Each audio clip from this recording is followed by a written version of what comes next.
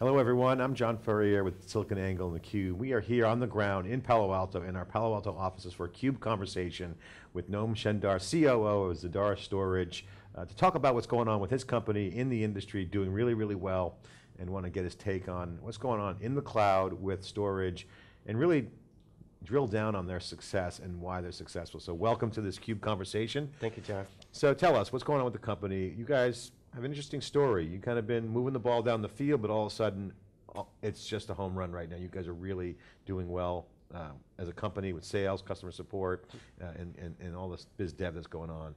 And cloud's in the picture. So how does cloud and storage fit into this?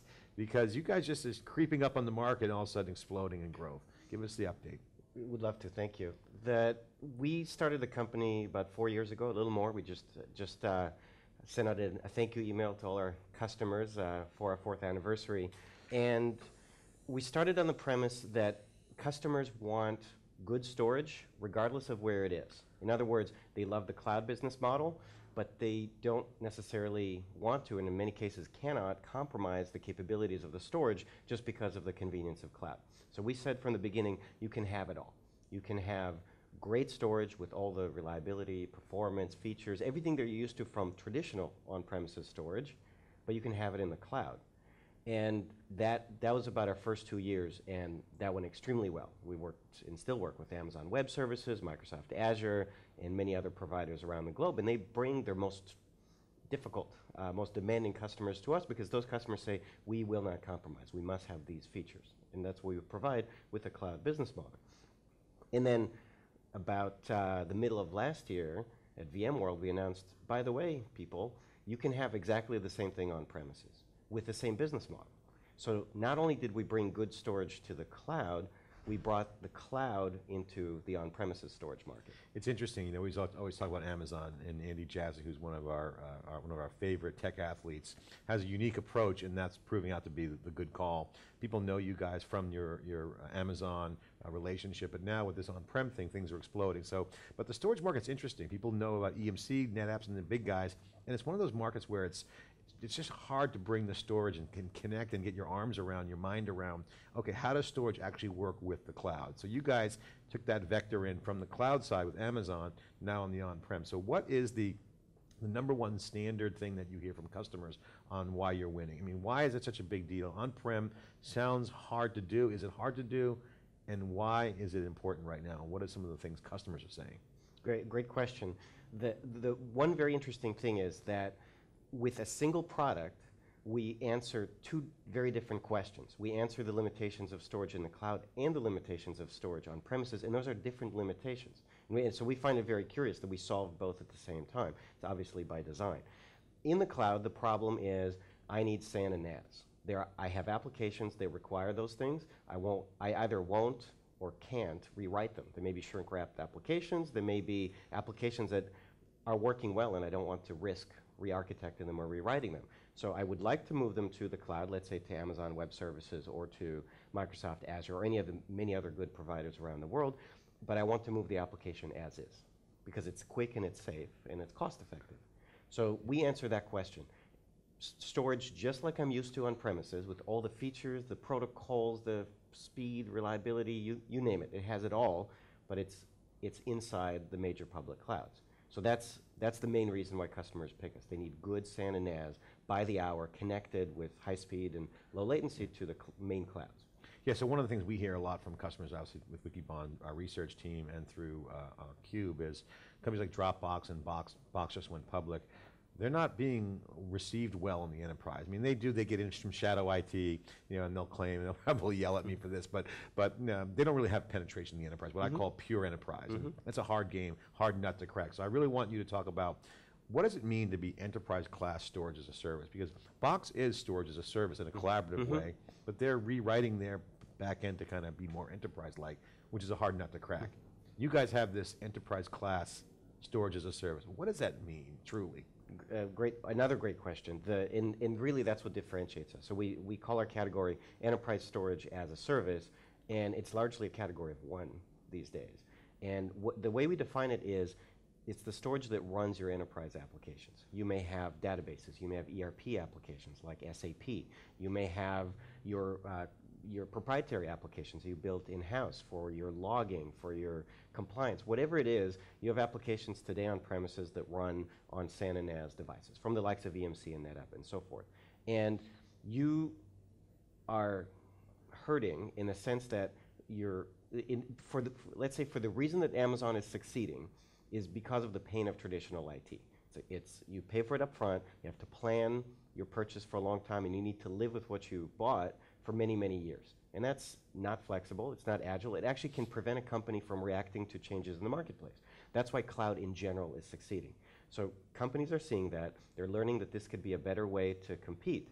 And then they run into this problem that, well, I have this package. Let's say it's SAP, and I would like to take my SAP with my existing licenses and just run it at Amazon or Azure, et cetera.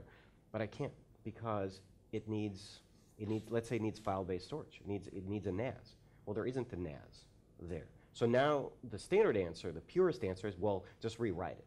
Just take the application, rewrite it for cloud. But that's nuts. And why is it nuts? It's too difficult, right? Yeah, it's risky, difficult, and time-consuming. It's a trifecta of badness, right? So why would I do all of that if I could just take it, move it like it is, and I know that it'll work because the environment in the cloud is going to be the same. The compute is the same, it's Intel processors, and it's the same hypervisors that I use on premises, and the same operating systems from Microsoft or Linux flavor that I use on premises, so that's the same. The network's the same, it's an Ethernet or TCP IP network with IPv4 addresses, so why can't the storage be the same? Why did the cloud providers do a great job with compute and networking and then skim on the storage? And so that's where we come in and we complete that triangle so that everything is the same. So triangle goodness. So really, we always talk about in theCUBE of this shift and inflection point thing happening, because they're both happening at the same time. You're seeing a shift and an inflection point. And I really want to break it down into two areas. One is the technology and the architectural approach, or the tech or the solution, and then the economics. Cloud always is a disruptor in economics, and Amazon's proven that. Race to zero really doesn't mean anything when value shifts to the other side of the equation. So let's, before we get to the economics on how people consume the service and the product, because storage is essential. Let's talk about the technology. So explain to me the topology of the solution, because if you're a service on-prem, that there's a physical component maybe hosted in the data center or on-prem or colo, and then how does that connect to Amazon, say Direct Connect or Azure Express Route? Great. So again, we're a one product company, so whether we deliver our service on premises or in the cloud, it's exactly the same. So we don't have two versions, we have a single version. That's very important for efficiency, for support, for quality assurance, and also for interoperability between the two environments. So the way that we did this, so we started the company over 4 years ago now, and we looked first at the requirements, and the requirements were, how do we create a flexible, on-demand SAN and NAS solution? How do we do EMC-like, NetApp-like by the hour? And so the first thing we looked at, well, can the existing devices be adapted to provide this? And the answer is no, for many reasons, but to oversimplify, they weren't built for this. They weren't built to be flexible, they weren't built to be multi-tenant, and they weren't built to be remotely installed and deployed. I'll come back to this point because the remote operations are a very, very critical piece of what we do. So we had to build from scratch.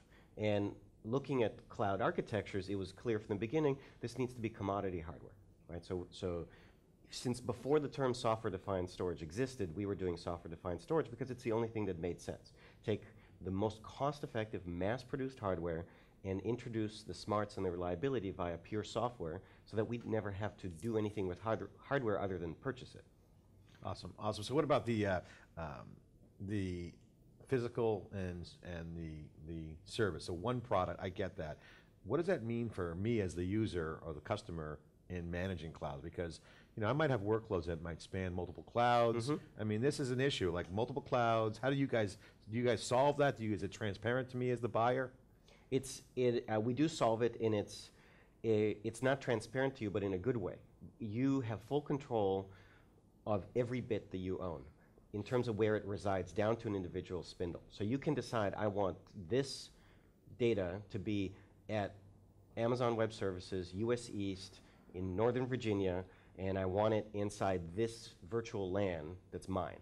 So that's a level of control. And if you want it replicated to here, to Northern California region for AWS, which is in San Jose, you can do that. But if you don't, then So you can replicate between the clouds. we can replicate anywhere to anywhere, which means same cloud, multiple regions, cloud to cloud, on-premises to cloud, backwards, cloud to on-premises to on-premises, and also point to multi-point. I can have a data set and have it replicated. So is that a multiple feature of the times. product, or is that a labor issue in terms of people having to manage? No, it's a feature. And actually, so to the point of labor, this product is designed to be incredibly efficient from an operational perspective.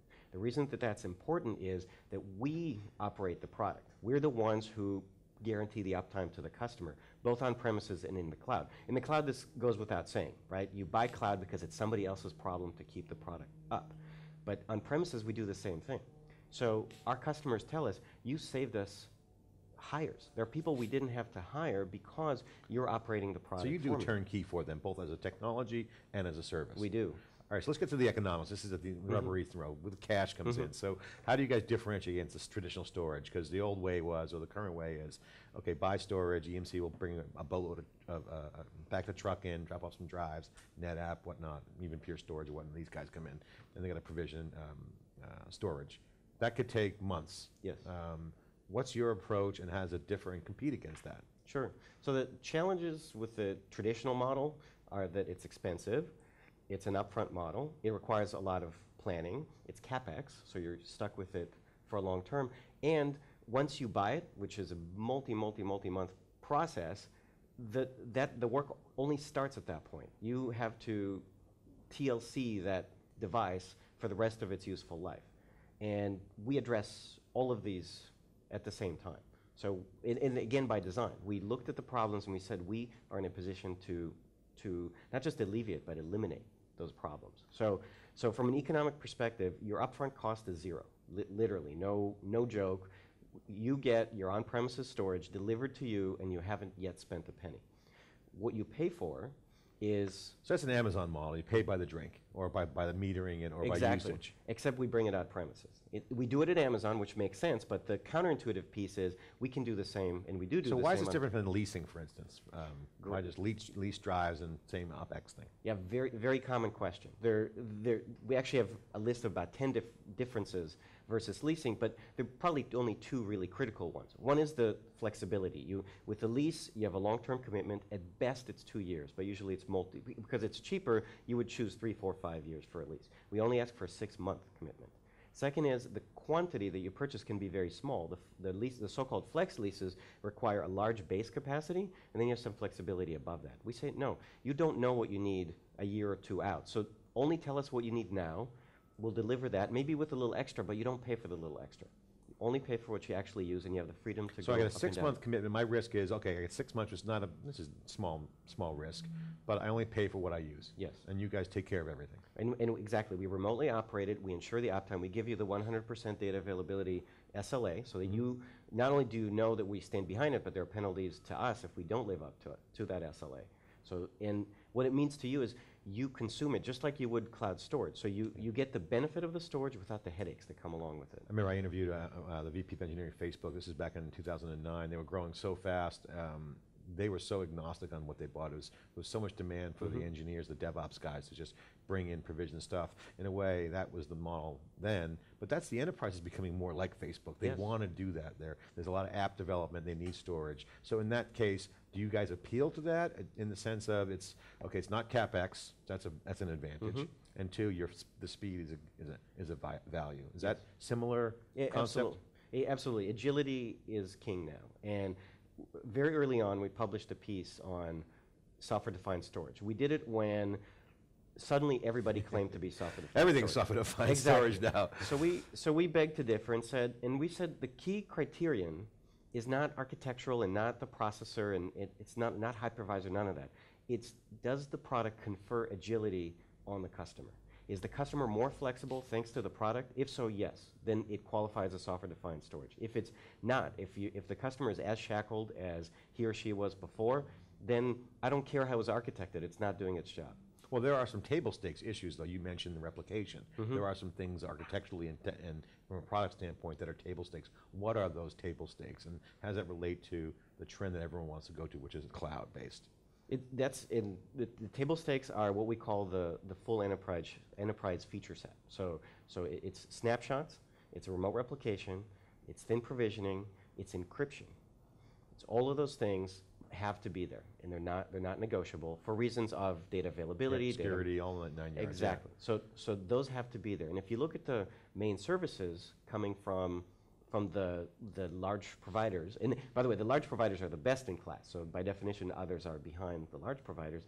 They're not that. They lack one or more of those. In fact, we help those cloud providers by providing them sort of a sales guide sheet that says, if your customer says they need any of these things on this list, then please call us, because you're not in a position to provide those things. So I was just checking on Twitter here with, talking to Stu Miniman. You guys have a campaign called Stop Buying Storage, hashtag Yes. Stop Buying Storage. So we should definitely get a crowd chat going on this immediately. But that's a conversation you guys are starting and you want people to join. Let's use that to pivot to economics and customer traction. Stop buying storage, obviously you are storage, so you're storage as a service. So you're going to take that storage problem off the hands of your customers. Talk about the growth, revenue, what's going on with your customer interactions, what's the use case, what's some of the times to close the business, and why are you winning? Great. So we are pleasantly surprised by the uptake of the product. And you can imagine, as the entrepreneurs here, we were optimistic to begin with, but our best predictions are consistently literally month in and month out, are being outstripped by reality. And the reason is that we've hit a chord with this approach, which is don't own the storage. Make it somebody else's problem. In this case, make it our problem, and focus on your business. So from an economics perspective, we save the customer cost at every step. It's $0 up front, so they already saved money. And the longer they keep the storage, the more they save because of the operational savings that they get every day. In terms of traction, So I heard an example, Stu Miniman and Wikibon was saying you guys have this Hibernate service he was excited about. What does that mean? It means you don't pay for what you use, so like over the weekend, for instance, like over holidays. So yeah. Could you describe, is that something that you guys are talking about? Yeah, so the philosophy behind the whole product is you can't make a mistake. It's so flexible that you can never paint yourself into a corner. So the Hibernate feature fits right into that. Hey, I got all this capacity and I have what we call the Zadara engines in front of it, but the Zadara engines are only useful if I'm accessing the data. If I'm not accessing the data, why am I paying for the engines? So we tell the customer, you're right. And here's your button that you press. When you press Hibernate, the engines shut down, you stop paying for them, you only pay for the capacity. So the data's still there, it's safe, it's protected, but you can't access it until you reactivate your Okay, so I got to ask the hard question. The hard question is, yeah, we've heard this with Amazon, and once you get to a certain point, it doesn't make sense to stay in Amazon because you can build out your own data center and do all that stuff. How does that relate to you guys? Is there a point where someone will say, hey, you know, it works now, but is there a threshold, or is that an irrelevant argument? We think it's irrelevant. The efficiencies that we bring to the table mean that the more the customer uses us, the more they save. The argument against the cloud in terms of scale says, well, if you get to a certain scale, it's cheaper to buy it yourself. But that's a CapEx-based argument. Yes, it's true that if you're a big enough company, you can buy the hardware for less money. But the hardware is not where the cost is, especially with software-defined storage. You're buying servers that are made in the tens of millions of units per year. But the issue is OpEx. We have customers. I'll give you a real-world example. The customer of ours in northern Minnesota called Farm Intelligence have a fascinating business model. They fly these drones over soybean fields, take measurements, and then provide in real time to the farmers very, very detailed recommendations: where to water more, where to water less, where to, if they're not organic, where to spray, and so on and so forth. So they generate a ton of data, about 10 terabytes of new data per week during the growing season. And they told us, and they told the world, thanks to Zadara, we didn't have to hire 3 IT people. That's 3 salaries that they can take and now spend on data scientists, which is their business. They make money off of the data science. There's a huge cost on labor savings, no doubt. Amazon has proven that. We've experience with our Hadoop cluster. We moved it all to Amazon. I saved 3 admins, system admins, which are hard to hire. So similar dynamic, right? Yes. Okay, the role of store. Okay, talk about the growth now. If it takes 7 to 9 months to procure huge storage provisioning, what's the uptake for you guys? How fast are you guys in and out? It again stripped our rosiest expectations. We closed deals, even on premises, from 2 weeks to 6 weeks. So 6 weeks is a long-term deal for us. And the reason is that it's very easy to say yes. No cost up front. You can back out in 6 months. Obviously, in the cloud, you can back out in 1 hour. But even on premises, in 6 months, you can say, I'm done, take it all back. I'm not paying anymore. So it's easy to get a pilot going. It's very easy. And the customer can get some data. Yes. That is the land and expand business model Yes. of SaaS, which has been a great thing on the application side. We've seen huge success there. Exactly. So you guys are landing and expanding with a storage business model. Exactly. And no one does that. No one else does it. And the testament to how compelling this is the growth. So the most recent quarter, the December 31st quarter, was our 8th quarter in a row of 50% or better quarter-on-quarter growth. And we're no longer with small numbers. We're talking, right? We're talking real money. Great, we're getting the hook here, so I want to give you the final word. Tell the customers out there watching, or folks that you want to engage with, what you guys are all about, how do they get in touch with you, and why should they work with you guys? Excellent. So we are enterprise storage as a service, which means the storage that you want. It's fast, it's reliable, but it's also highly flexible, easy to procure, and you can't make a mistake. You can grow it, shrink it, cancel it as you see fit. To find us, either email sales@zadarastorage.com or go to our website, zadarastorage.com, or Twitter, @Zadara Storage. Okay, you're watching CUBE Conversation here in Palo Alto. I'm John Furrier with SiliconANGLE and theCUBE. Thanks for watching.